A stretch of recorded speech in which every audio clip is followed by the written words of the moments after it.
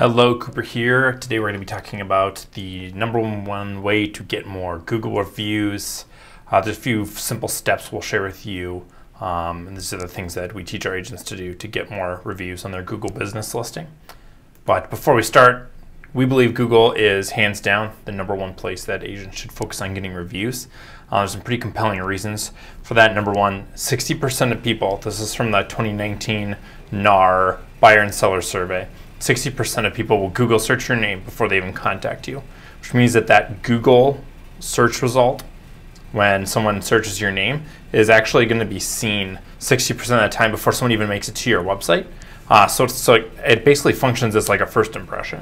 So it's really important for people to find that result in Google and find good reviews for you to build credibility for your business. The other reason is that it's way easier to get reviews on your Google business listing compared to, say, Zillow, Realtor.com, or your Facebook business page.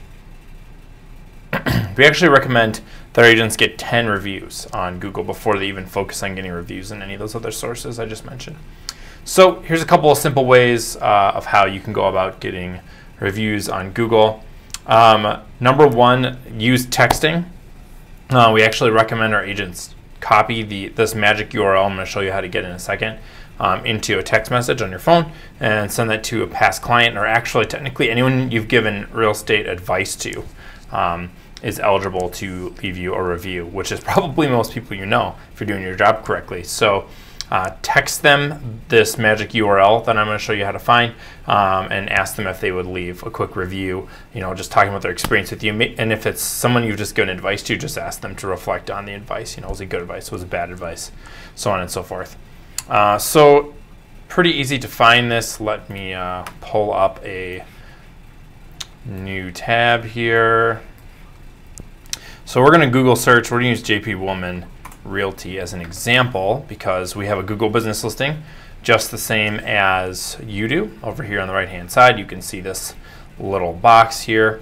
So what you'll do when you're finding this URL for your own business, Google search your name, and if you have a common name you might have to Google search your name plus the word realtor, or maybe even realtor and then your location if you have a super common name. Those things help Google hone in on who exactly you are. If you don't have a box that shows up for any of those things, it's probably because you either haven't set up or haven't verified your Google business listing. And we have other videos. You can go and look on YouTube in our channel to find those videos. So anyways, Google search your name, find your Google business listing, which is this box over here in the right hand column. And if you scroll down, you will see there is a reviews section. And right here there's a button that says write a review.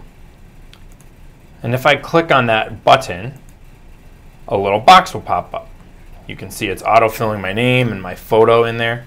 Now, interestingly enough, this URL in the URL bar up here actually changed when I click that review button.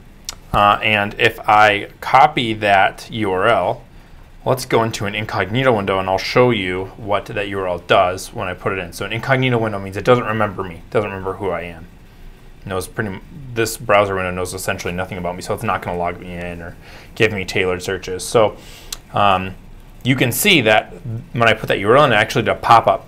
And if I were signed in, it would automatically show me that box to write a review, and it would give me the prompt to write a review. So what that looks like in a browser when I'm signed in. On mobile, it looks kind of similar to this as well. It's thinking. It gives you this nice little box here. So if you were to text that link to someone and ask them to give you a review, literally all they have to do is click the link in their text messages. It'll open this in their browser on their cell phone, and then they'll be able to just write your review right there. Click the stars, type in a little bit of information. We see a very high conversion rate when our agents use that method of asking for reviews compared to other methods. Facebook, Zillow, Realtor all require multiple clicks in order to actually write a review. Sometimes even you have to scroll and find the review section on those profiles in order to actually be able to leave a review. And so that's why we suggest Google reviews, because it's just super easy to get reviews on Google in that manner.